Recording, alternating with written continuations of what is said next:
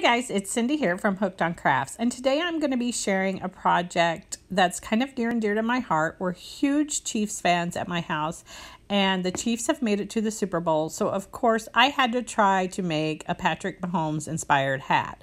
I posted this on Facebook in one of my groups, and they wanted to see how I made it, so here we go, guys. For this project, I'm going to be using I Love This Yarn by Hobby Lobby in the colorway red. I'm going to be using Loops and Thread Impeccable yarn in the colorway chocolate for the top of the hat. And then for the hair, I'm going to be using Yarnspirations Brunette Softy Chunky yarn in the colorway dark taupe. I'm using an H size crochet hook. That's my favorite hook to use for worsted weight yarn. And of course I'll be using some scissors to trim it with and a yarn needle to weave in my ends. To start this hat, we are going to be working on a bottom up style hat. So we're working on the headband part of the hat. So for that I am going to chain 15, so 15 single crochets rather, and then once you get your 15 you are going to single crochet into every stitch along there. So when you get to the end of your row you will have 14 stitches in each row, and this first row just kind of get it in there so that you have 14 stitches, and when you get to the end you're going to chain 1 and turn your work.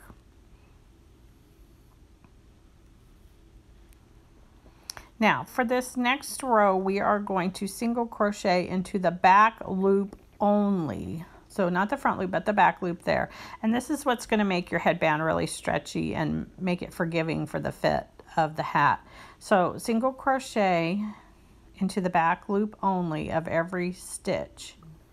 And this is what every row from here on out is going to look like. So I am going to do a total of 64 rows of single crochet into the back loop only. So you'll have 64 total rows for your headband.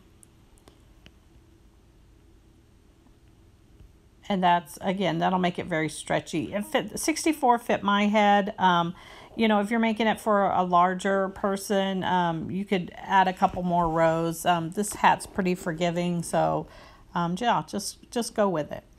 When you get to the end again, you're chain 1 and single crochet into the back loops only until you get 64 rows or whatever you need.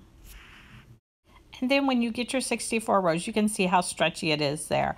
And then I am just going to double my work over. I have not trimmed my yarn yet, so I still have my working yarn on there.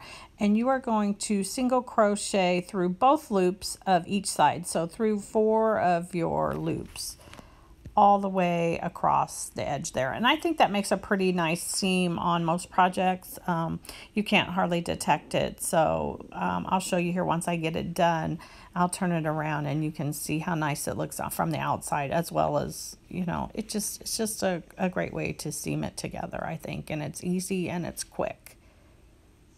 You can see I'm getting to the corner here. And hopefully you can't hear my dog snoring in the background, because he is. Sorry if you can hear that. So you can see how nice it looks there.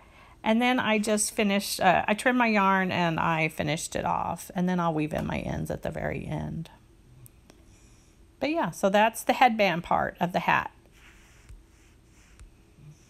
Okay, so for the top part of the hat, we're going to join our chocolate impeccable yarn to the headband. To do that, we are going to do 64 single crochets all the way around. So you have 64 rows, and now so you're going to single crochet basically into each one of those ridges.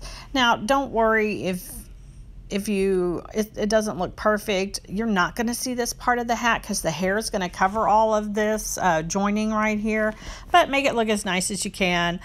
64 is the number I used. If you made a larger one, try to, if you If you need to do more than 64 single crochets around, that's fine. We can always decrease those a little bit later.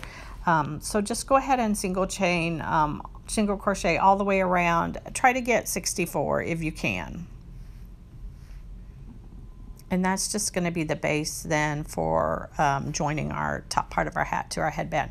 When you get all the way around, you're going to slip stitch into that first space, and then you are going to chain 2. Now for this next round, we are going to do a half double crochet into each stitch. So again, you'll have 64 half double crochets. I am going to do this for 5 rounds. Now this hat fit me perfect. It was a little bit short on my husband, I will say. If I had to do it all over again for him, I would probably have done 7 rows just to make it a little bit taller for him, maybe even 8 before I started my decreasing. But for me, 5 worked perfect. So, you know, kind of just judge accordingly on what you think. I did 5. For my husband, I probably would have done 7 or 8. So just keep that in mind on who you're making your hat for. And then again, 5 rows for me. And then we're going to start our decreasing rows. And to do a decreasing row, we're going to start with 6 half double crochets in each stitch. And if you crocheted at all, you know you've done decreasing rounds before. So 6 is the number we're going to start with, and then you are going to half double crochet 2 together. I believe that was 4. And there's 5. And then 6, and now we're going to do 2 together. So this is how I do my half double crochets together. And again, you're not going to see any part of this hat, so it's all going to be covered by hair, but try to make it as neat as possible, as always, right? And so you're just going to repeat that all the way around this row. So 6 half double crochets and then 2 together. And I'll meet you at the other end. And here we are. And then you're going to slip stitch into that first chain 2, and then you're going to chain 2 more. And we are going to continue to do decreasing rows. So in this row, it's going to be 5 half double crochets into each stitch, and then we're going to do 2 together. So 5 half double crochets and then half double crochet 2 together. And that is what this round is going to consist of. And we're just starting to do the crown part of the hat, and it's getting smaller and smaller. And I'll meet you back at the end of the round. And once you get to the end of the round, we're going to again slip stitch to that chain 2 spot, and we're going to chain 2 more. And now to keep decreasing, we're going to do 4 half double crochets and then crochet 2 half double crochets together. So 4 and then 2. And you're going to continue that pattern all the way around to the end of this round. So 4 half double crochets and then 2 half double crochets together. And your hat should just be getting smaller and smaller as we go towards the top. And then once you get through with that round, we're going to slip stitch again. I'm sorry if I go off screen a little bit here. I was trying to give you a close look. And you're going to chain 2, and then you're going to do 3 half double crochets and then do 2 together. Again, we're just continuing to decrease the amount of stitches getting towards the top of the hat so that it gets smaller and smaller. So you're going to repeat that pattern all the way across. And slip stitch together, chain 2, and then here we are going to do 2 half double crochets and then 2 half double crochets together. And then we're just going to go all the way around this round doing 2 half double crochets and then 2 half double crochets together. Again, your circle is getting smaller and smaller at the top, and I'll show you here in a minute. You can kind of see. And then again, to join the end of this round, you will just slip stitch into that chain 2 at the very beginning. And then you're going to chain 2. And then we're going to do, here you can see I'm showing you how small it's getting towards the top there. And that's what it's looking like. Again, it doesn't have to be that pretty. That's why I'm doing the slip stitch joining, because we're going to cover all that with hair. For this row, we are going to do 1 half double crochet and then half double crochet 2 together all the way around to this round, and you can see it's getting smaller and smaller. So then for this next row, and I'm just going to keep doing half double crochets together until I get to the very till I get the hole so small that it kind of closes up, and then we'll use our yarn needle to close up any remaining hole that's left.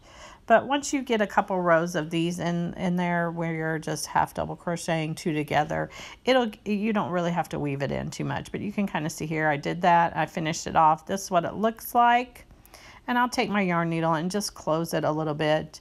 Again, you're just really weaving in your ends because it's not going to matter. You're not going to see any of this once you get the hair on it. So just weave in your ends and close your hole as tight as you can. And then I just stuck my needle through and weaved the ends in on the inside. So I'm just stitching up the whole part there so that you can't see it. It's just a pet peeve of mine. I don't like that big hole at the top. But like again, I said, you're not going to see it, so it doesn't really matter if you don't want to weave it in as tight as I did. And then just weave in your ends, and then that is the beanie part of the hat. And then we're going to move on to the hair.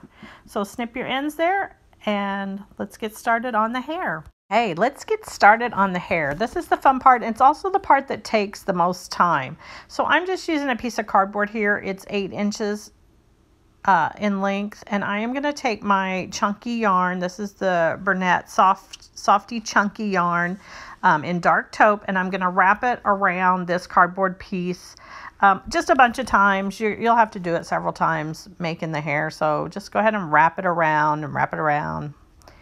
And then once I get enough on there, I'm going to cut it at the bottom, and then I'll kind of just hold it all together, double it in half, and cut it again at the top.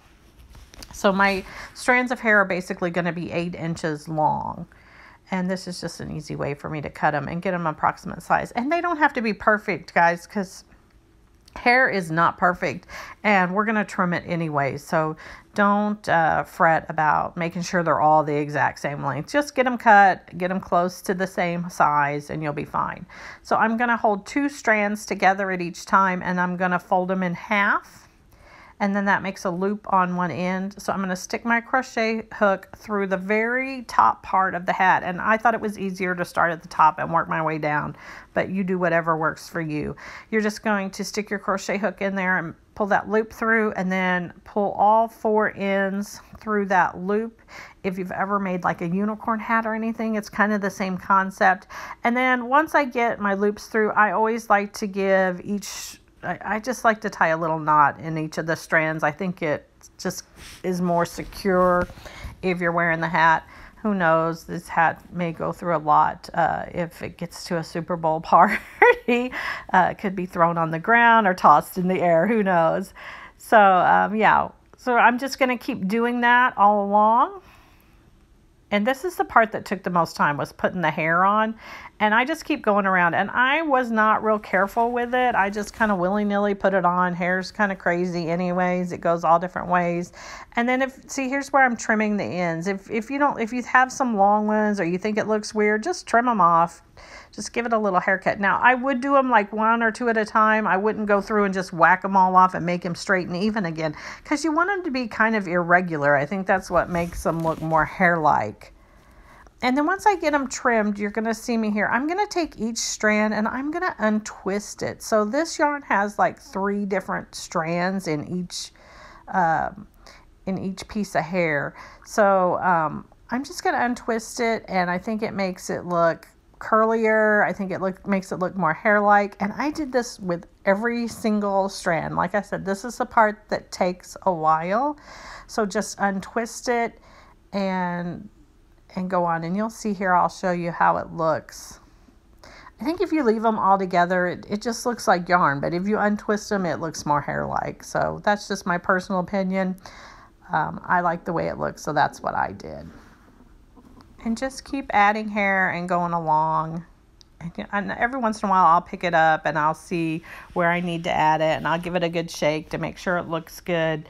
And you're just going to keep working your way all the way down. Now, I did mine almost all the way down to the edge of the brown. Maybe there's a couple rows left at the very bottom, but just keep working it all the way down. I wanted mine to be really full because that's the way I liked it. I thought it looked good. So yeah, you do you, but that's how I did mine. And again, you're untwisting each and every one as you go. And I did them a little bit at a time just because it was easier for me to tell where I needed to add more yarn. Like I said, I wasn't real particular about where I was putting them. I was just sticking them in and working my way down because I think hair is not that uniform. So especially Mahomes, his hair is not really uniform. After playing football, it's a little crazy. So I didn't mind if mine was a little crazy too.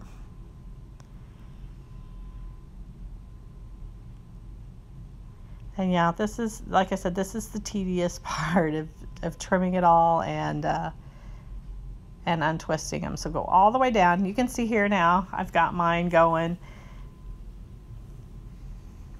almost to the very end here. And I'm just kind of looking to see where I need to add more. Sorry for my lighting. I recorded this on different days because I've been working a lot. So I'm just trimming off any of the crazy ends. Again, you want it to hang down over the edge of that where the red and the brown meet. So that was my goal as to how far I was going to go down, because I didn't want that seam to show. I just wanted it to look like he was wearing a headband. So you want to go down far enough where you can't see that seam and let your hair hang over the edge. Now, for the emblem on mine, my husband is a huge Chiefs fan, so I just cut out the emblem off of one of his old hats, and then I sewed it to the front. Now, be careful when you're sewing it to the front. Remember that it's going to stretch. Mine was a little crazy on the first one I made. If you don't have an old hat, there are several people on Etsy that sell the emblems. I know you can buy them at like some of the sporting goods stores if you have a store near you that carries Chiefs stuff. Some of the sweatshirts and stuff will have these embroidered emblems on them. So I hope you guys enjoy this hat. It's going to be fun. We're excited about the Chiefs being in the Super Bowl. So go Chiefs. I hope you guys make a few of these to have at your party. If you guys like this video, please give me a thumbs up, like and subscribe to my channel. It helps me out. Have a great day, guys.